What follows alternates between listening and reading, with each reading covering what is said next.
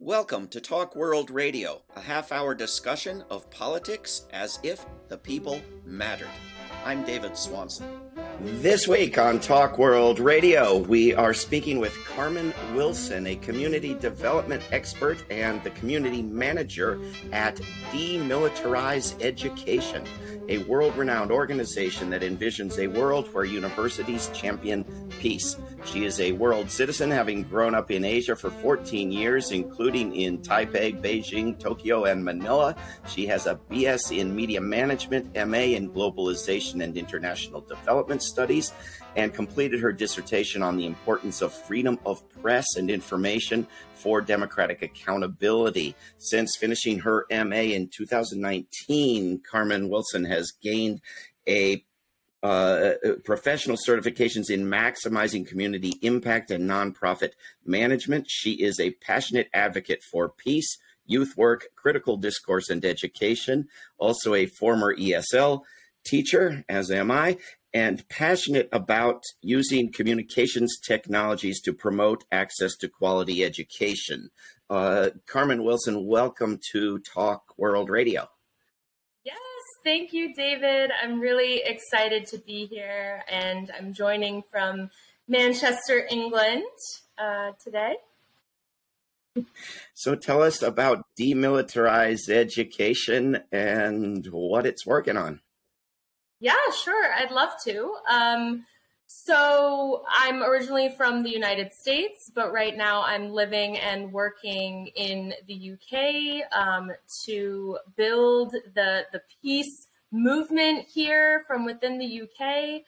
And our focus is really working with students, and specifically university students, to get them to uncover information about their university ties to the arms trade. And even more than that, use this evidence to pressure them to commit to demilitarize and become champions for peace, as all of our higher education institutions should be.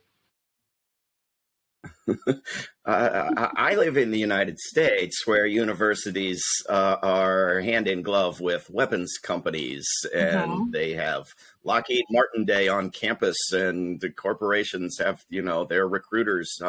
I thought in other countries, universities would teach peace. What is the state of universities in the United Kingdom?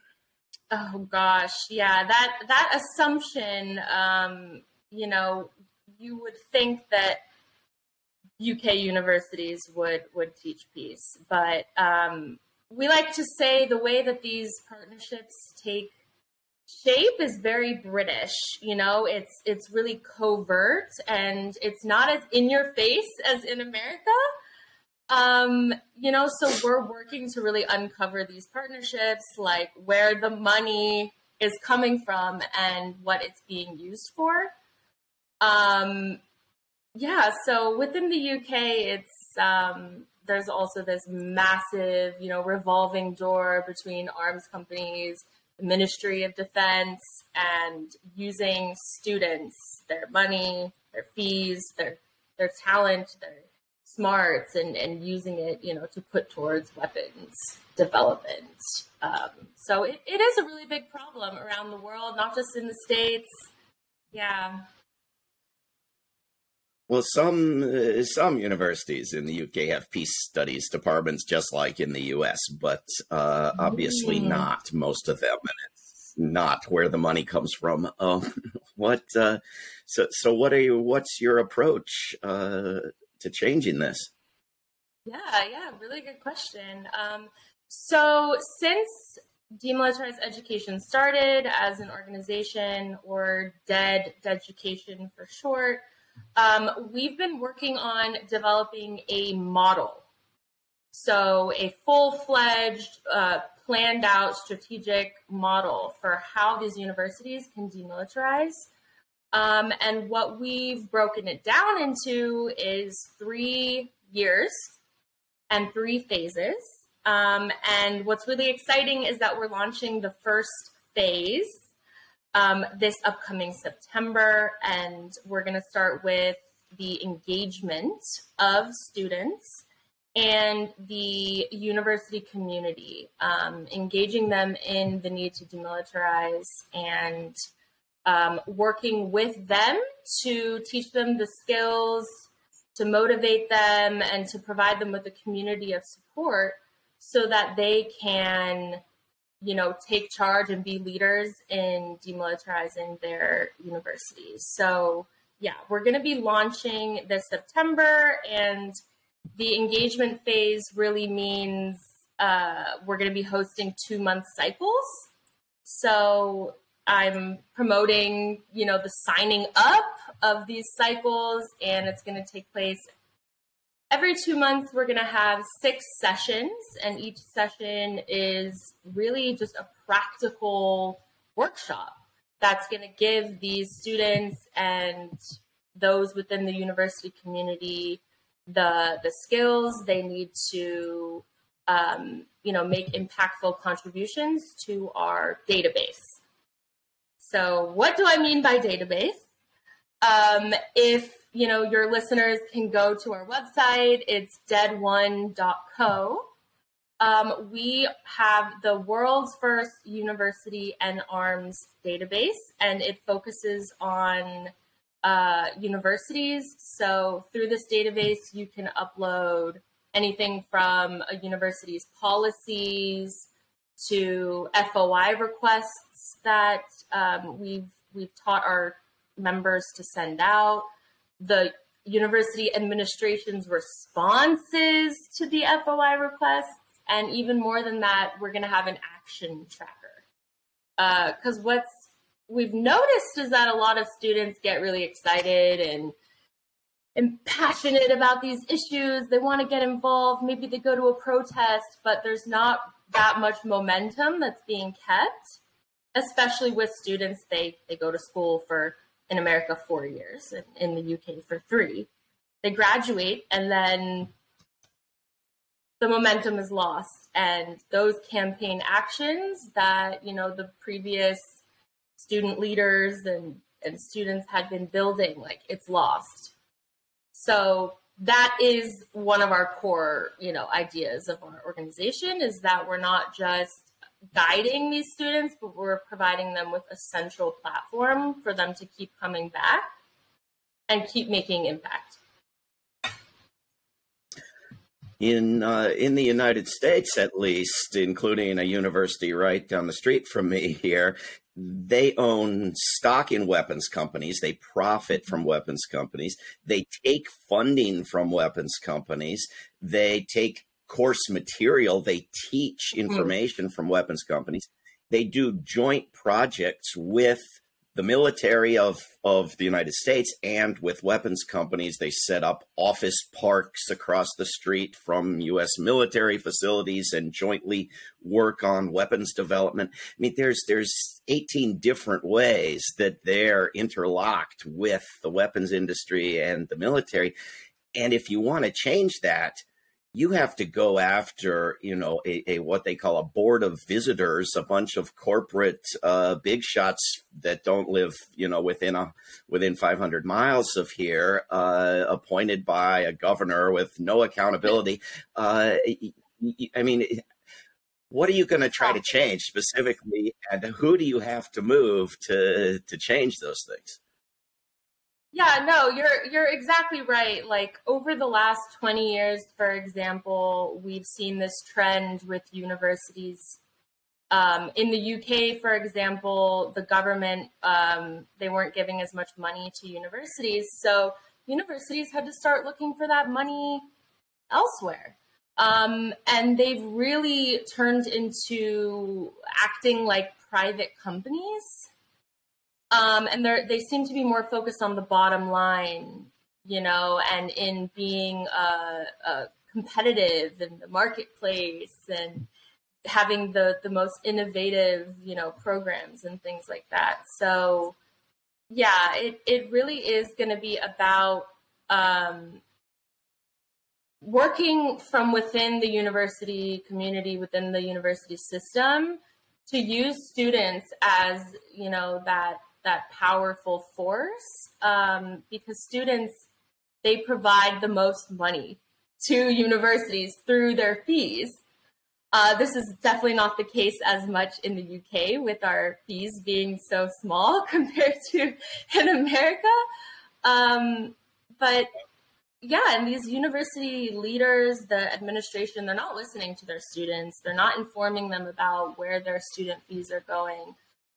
So it is really going to be using students to get to these university administrators. And it is a really complex system to work within.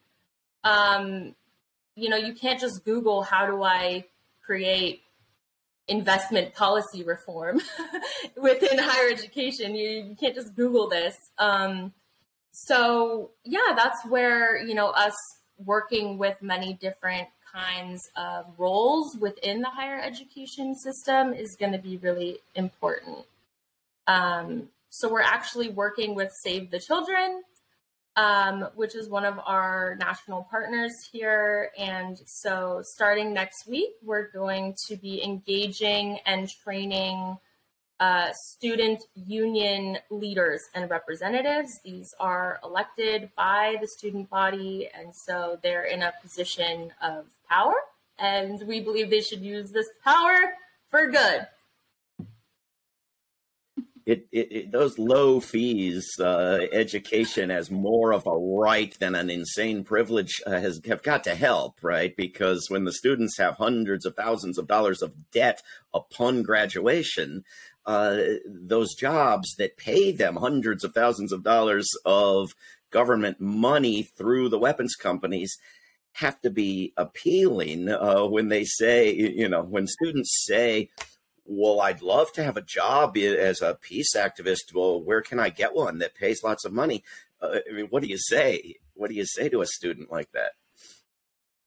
Right. I mean, there's some existing research that proves how lucrative investing in peace and peaceful innovation and development is, but that is you know, something that we often hear and that we do need to combat. Yeah, what's really, really shameful is that these universities are working with, for example, BAE Systems, the UK's largest arms company.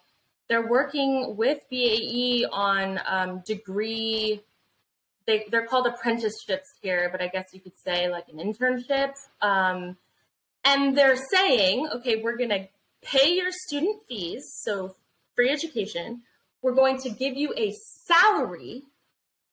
We're going to give you all this training with the high-tech equipment and the world's leading innovator in, you know, engineering. And they make it seem like a really cushy opportunity for many students who might come from, you know, a disadvantaged background. It sounds like an amazing opportunity that they can't miss out on.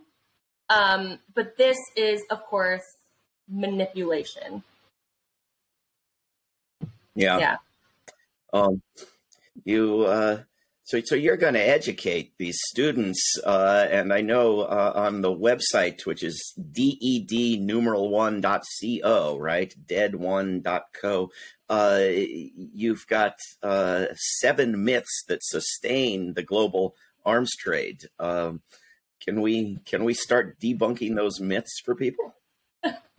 Yes, of course. I know that you have a particular interest in debunking myths, as I participated in your, you know, Leaving World War II Behind course. But yeah, so this project, we've actually been working on it for a few years now, and Myth 1 is out now on our YouTube channel, and you can follow us on social media.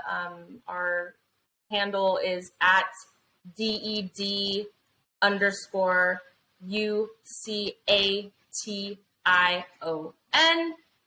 Education.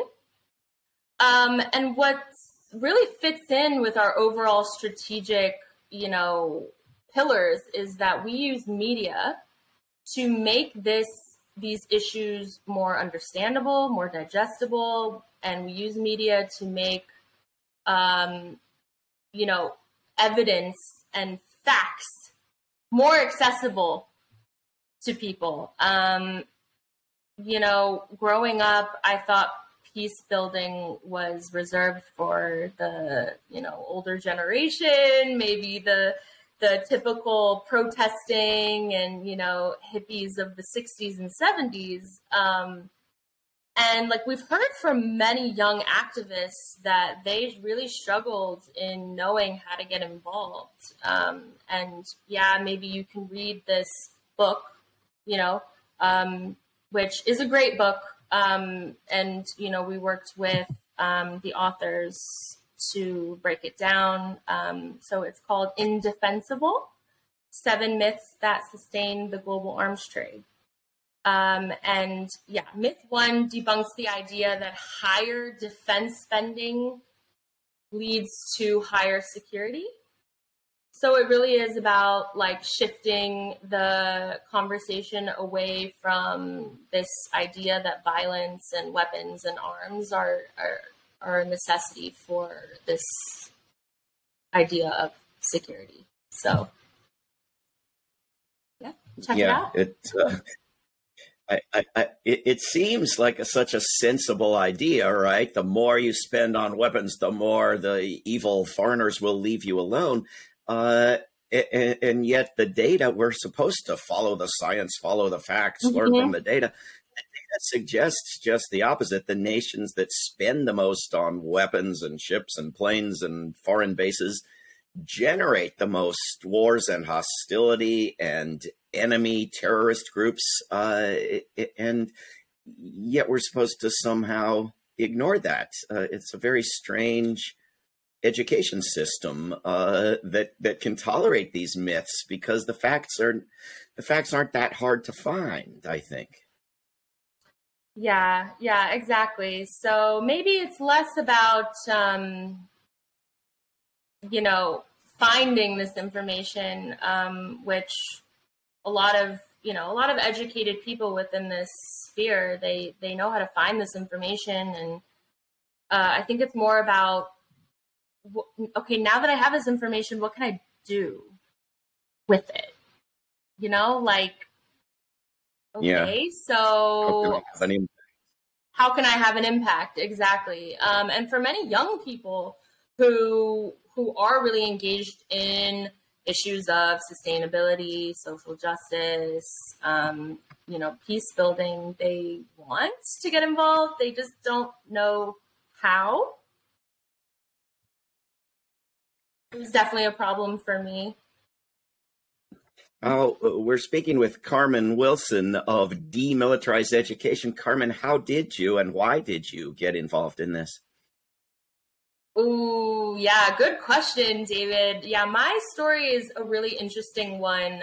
It's pretty unique in that both of my parents were in the military. So, you know, both of my parents are U.S. veterans. And then beyond that, because I grew up in Asia for 14 years, it was a result of my dad's job. He was a high-level official within the CIA. And I wasn't aware of that actually for most of my life until around 13 years of age. And it's right around that time that you begin to start thinking critically about the world.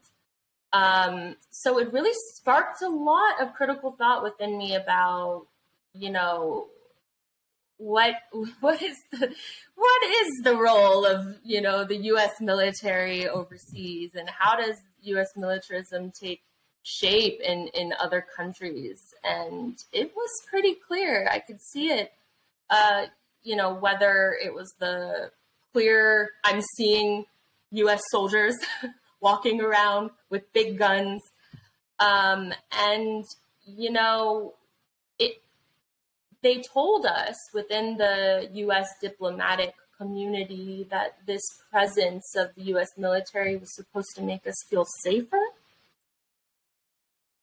Yeah. It didn't work, huh? Didn't make you feel safe. No. I didn't. I was just like, I, Seems a little strange.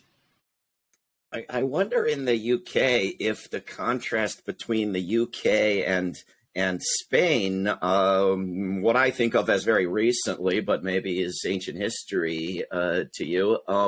But in the early 2000s, there were terrorist attacks, Middle Eastern terrorist attacks in both London and Madrid.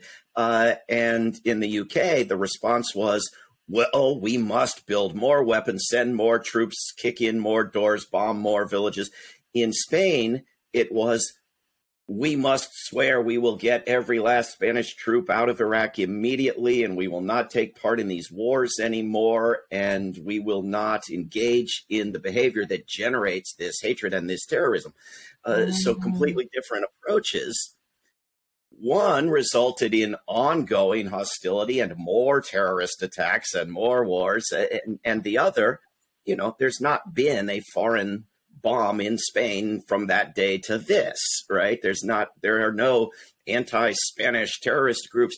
And the myth, the logic that we were talking about before would suggest that, you know, Spain would have been leveled by now, right? Or do people in the UK think about this sort of contrast? Yeah, I mean, I definitely think, especially since Brexit, that many people within the UK, they like to differentiate themselves from countries within the EU. You know, but that's a really interesting point. And it just sort of relates to the idea that, you know, what is security? Is it getting more weapons and getting more, you know, troops out there? Or is it actually trying to understand what could really bring peace? You know, I was in Spain in 2019, and it was really interesting to me because I saw the police officers walking around. They looked like they were in the SWAT or something. They had these really, really big guns. Right, but it didn't make me feel any kind of way. Whereas in the UK, we are seeing this increase in policing, you know, in an increase in a police type state. But we don't have many cops walking around with guns. So it is really interesting to see, like, you know, what perceptions people are having about this. I think that is a very useful topic for you to be educating people in the United States about, the fact that a country very, very similar to the U.S. in many, many ways has police who walk around policing without guns. Just because it would strike people in the United States as insane, if not impossible. I have a friend, Lindis Percy, a peace activist in Yorkshire, who goes and protests the big, you know, NSA spy base there in Yorkshire. And a policeman once showed up with a gun, and she protested vehemently and insisted he leave and come back without a gun before they would talk with him. And he did. You know, I mean, Wow. this is not something that could happen in the United States. I don't know. Do you work with people in the U.S. or in other countries on similar work? Is there much exchange of ideas about demilitarizing education in the various countries? Yeah, definitely. I mean, we consider ourselves a proud member of, you know, the World Peace Force. And, you know, we're happy to be collaborating with World Beyond War. Since me specifically working with you guys, I've spoken with a lot of peace activists within the UK, and I'm just really interested in those similarities and differences. Actually, I spoke with a peace activist from my home state of New Mexico, and we got into a really nice discussion about, well, not nice because it is, not a good thing, but talking about how the state of New Mexico has increased their spending for nuclear weapons development. Meanwhile, our social services and our human development initiatives are, being left in the dust. So, with me, my particular interest is like, what can I learn from the peace building movement in other countries, and especially not just talking to young people, but talking to the older generations, really seeing what we can learn from one another.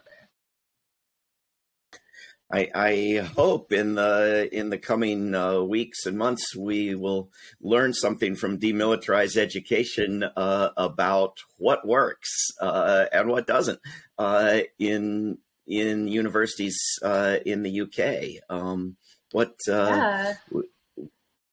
We've got just a few minutes left. What are some of your hopes for the coming work, your initial projects here? Yeah, no, good question. So our main objective is for every 2-month cycle that we run, we're going to be hosting these sessions on our Discord channel. And I'm not sure if you know what Discord is, but, it's like a community platform for everyone to come and collaborate, discuss. So we want to engage all UK universities with the opportunity of signing our treaty. So we have some key tools that we're using in the implementation of our model. We have a treaty, a policy brief, and a petition. So the purpose of the treaty is, and what that commitment will mean, is that these universities are saying, okay, I commit to demilitarize. I'm going to end all of my partnerships with arms companies and the military or the Ministry of Defense. I'm going to end all research, academic partnerships. I'm going to remove, I'm going to divest all of my money. And then more than that, I'm going to reform my policies so that I can't have these kinds of partnerships in the future. And I'm going to reinvest in peace. Like you mentioned, there are areas of study, peace studies, but actually many academics have told me that they don't talk that much about peace. Mostly talk about This will be the next time we have you on. This will be the conversation. Why isn't peace studies talking about war and peace? Because we need that work as well. We've been speaking with Carmen Wilson. The project is called Demilitarise Education. You can go to DED1.co. Carmen, thank you for everything you're doing and for coming on Talk World Radio. Yes, thank you so much for having me. And yeah, everyone, if you want to check out what we're doing, or if you really want to get involved, visit our website or check us out on social media. We're going to be having lots of exciting opportunities for you to get involved, learn some skills, and become a leader in demilitarizing your university. This is Talk World Radio. I'm David Swanson. Take action at rootsaction.org. Help end war at worldbeyondwar.org. Read or listen to today's Peace Almanac entry at peacealmanac.org. All past shows can be heard at talkworldradio.org. Talk World Radio is produced in Charlottesville, Virginia, and syndicated by Pacifica Network. There is no way to peace. Peace is the way.